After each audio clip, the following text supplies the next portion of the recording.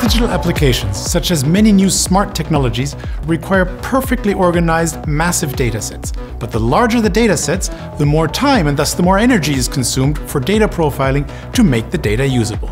To reduce the runtime of data profiling, information systems and the algorithm engineering teams at HPI have developed the HPIValid algorithm. It reduces the typical runtime for one important data profiling task from many weeks to just a few seconds, therefore saving an immense amount of energy.